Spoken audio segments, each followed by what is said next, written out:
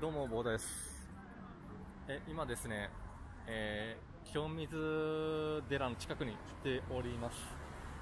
で、今日はちょっとね、こちらの、ノーガホテルっていうところで、ちょっと一泊したいなと思います。で、ちょっと今からですね、ちょっと中に入って、ちょっとホテルレビューしたいなと思います。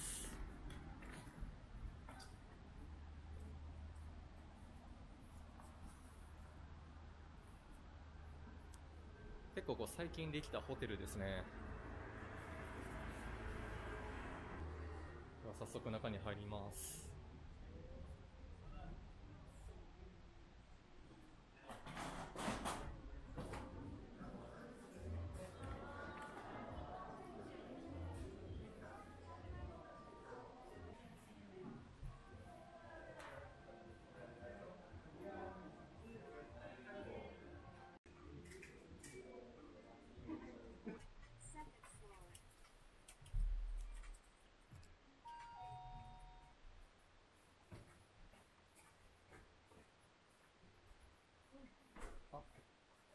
こちらですね。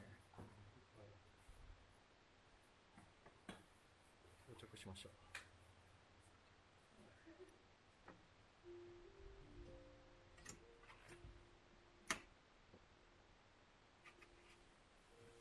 っちゃ広いですね。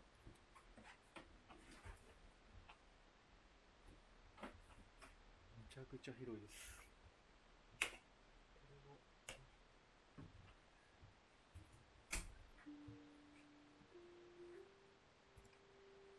こんな感じですね。電気をここでつけるのか。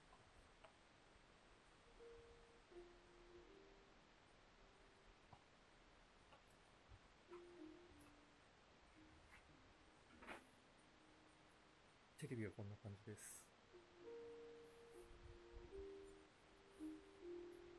結構思った以上に広いですね。で、ここに水が入ってますね。水が2つ入ってます。で、こちらの振り出しは、コップとかですね。これが、緑茶ですね。これなんかすごいな。おお。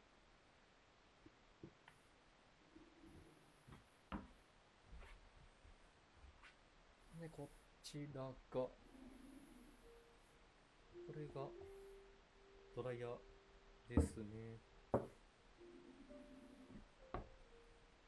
で、こちらに、バスタオルとタオルがあります。で、これが、あれ、浴衣かな？じゃあ、歯ブラシがついてます。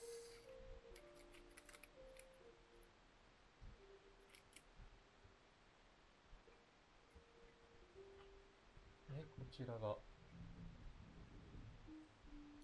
トイレですね。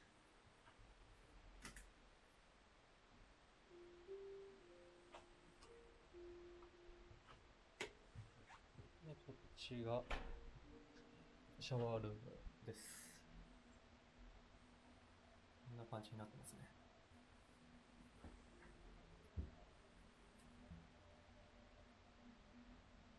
シャンプーとコンディショナーとボディーソープもついています。という感じです。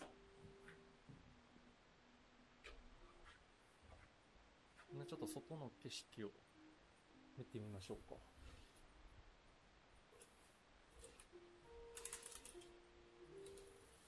でも外はこんな感じですね。この外見れないかもしれないですね。無理かな。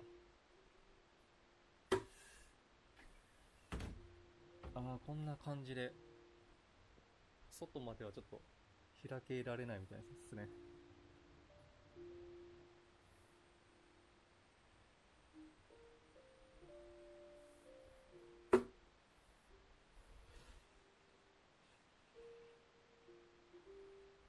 よいしょ。ってな感じです。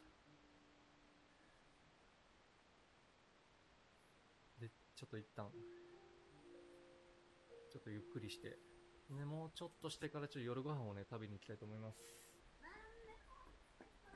はい、今ですね、ザ・ホテル清流のブノワっていうレストランで、ちょっと夜ご飯を食べたいと思います。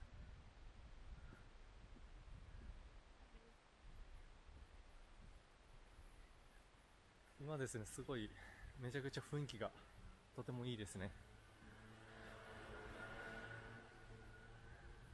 ここのね、ホテルもめちゃくちゃ有名なホテルですね。いや、めちゃくちゃいいですね。雰囲気があって。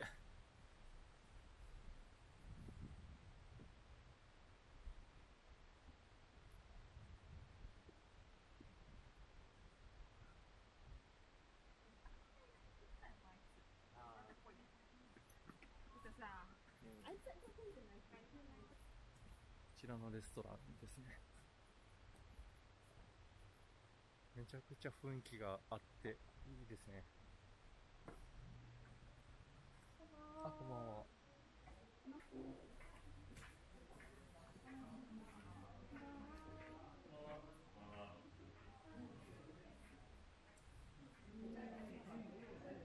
あ、おはようございます。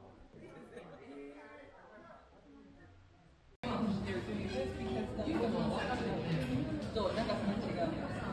普通に15分とか使えます。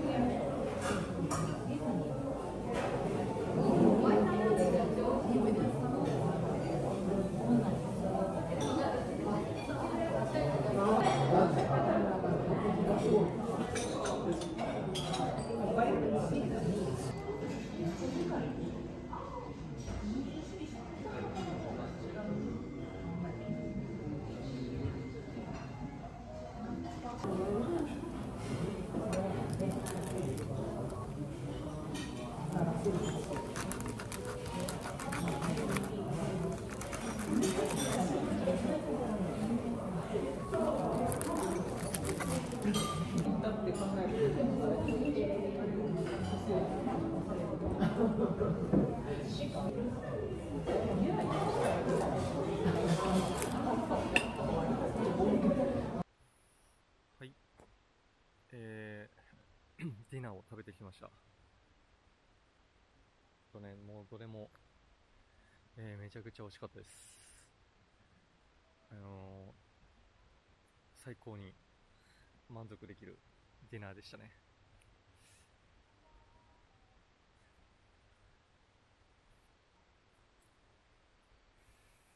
で、今からですね、ちょっと一旦、ホテルに向かいたいなと思います。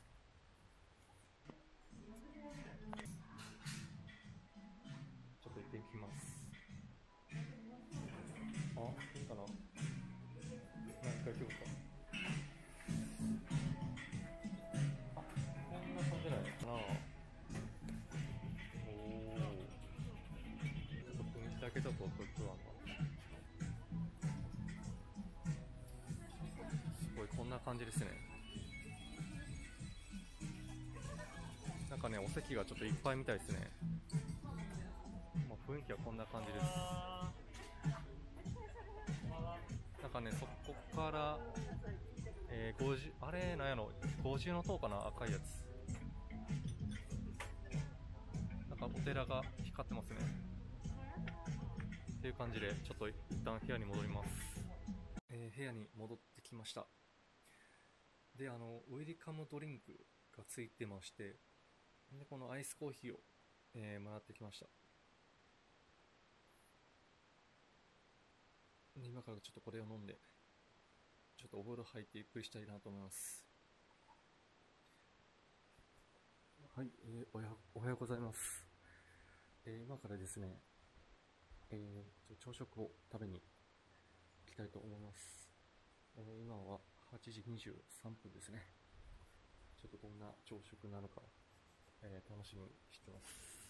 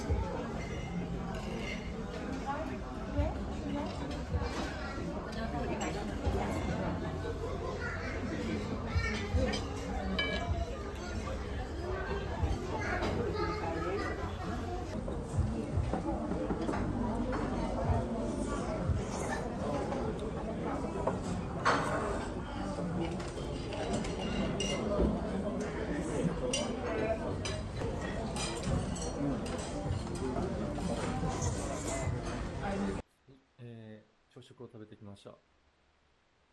めちゃくちゃ美味しかったですね。で、今からですね、ちょっと部屋に戻って、ちょっと帰る準備をしたいと思います。では、今からチェックアウトします。はい、チェックアウトしてきました。非常に最高の、一泊でしたね。朝食もめちゃくちゃ豪華で、もう美味しかったですね。